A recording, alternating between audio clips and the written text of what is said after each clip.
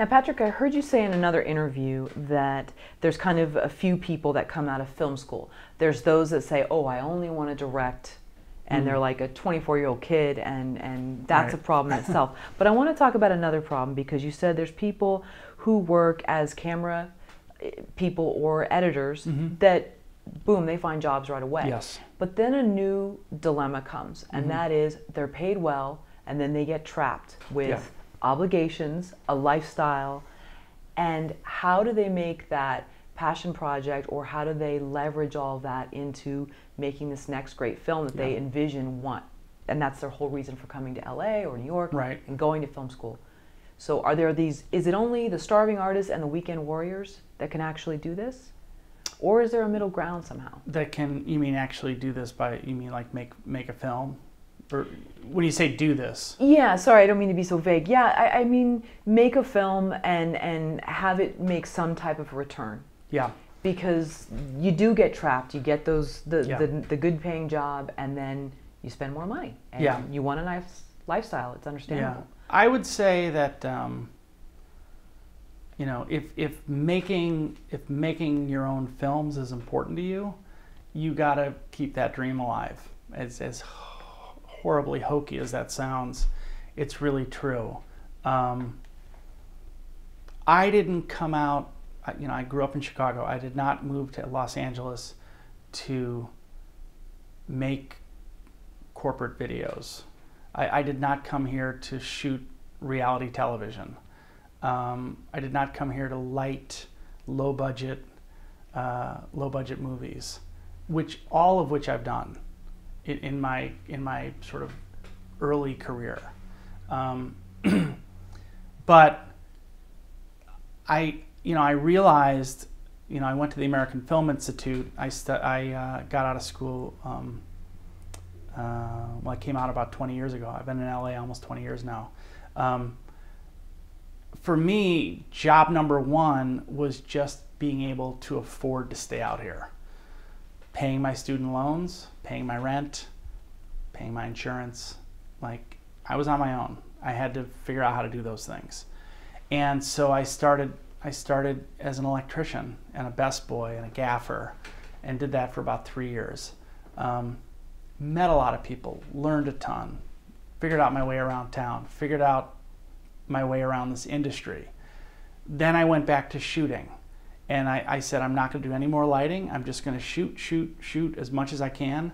I did that for another probably 8 years, I would say. In the meantime, while all this was happening, Christine and I got married. We bought a house.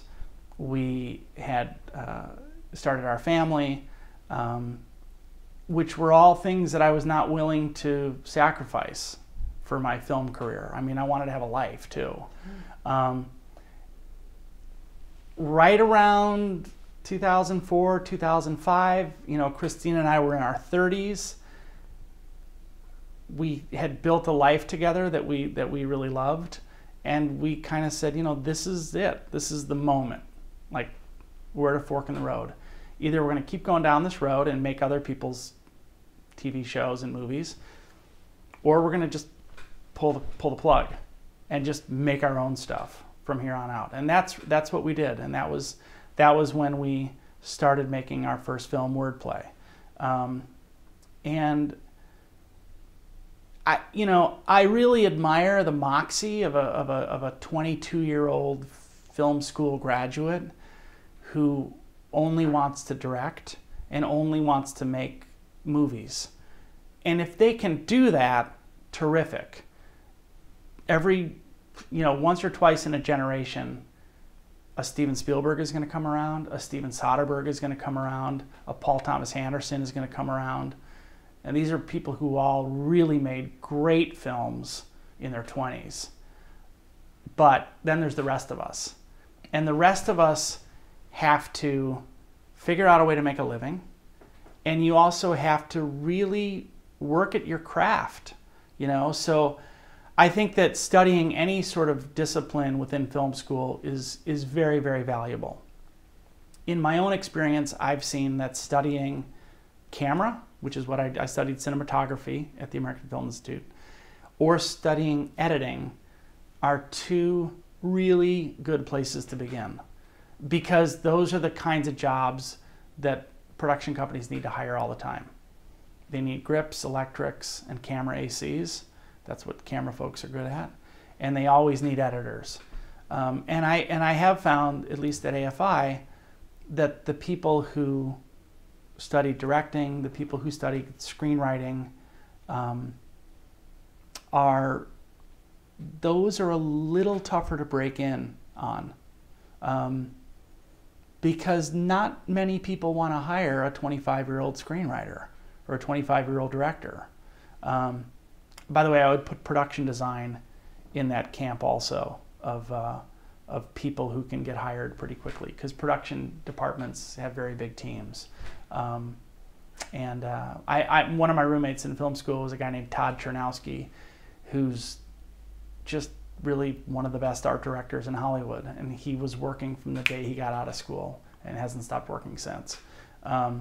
So, you know, I don't know, I hope that answers your question, but I don't, the last thing I want to do is sort of discourage someone or make them feel like it's harder than it's going to be. But I think the bottom line is, if you want to have a good career, I think you have to be patient. I think you have to wait for the right moment in your life where you have a little bit of financial stability, and you have, more importantly, you have confidence in your own abilities to tell a story. And when that moment happens, that's when I think you should really strike and try to make your first film, make your first television pilot, make your first, you know, whatever it is. I think that's a good moment in your life to really break out on your own. And I'll tell you, one thing that I've noticed, because I'm weird like this, but the more I've studied other filmmakers, the more I've seen, it's amazing. Overwhelmingly, the first time filmmakers tend to be in their mid to late 30s. I've seen that over and over and over and over again. I mean, I remember reading about Martin Scorsese. When he turned 30, I don't think he had made his first film yet, and he was like devastated, like, oh my God, I'm washed up at 30. But a few years later, he started, and he's done fine. Yeah, so I think he's going to be okay. He'll be fine, yeah. So anyways.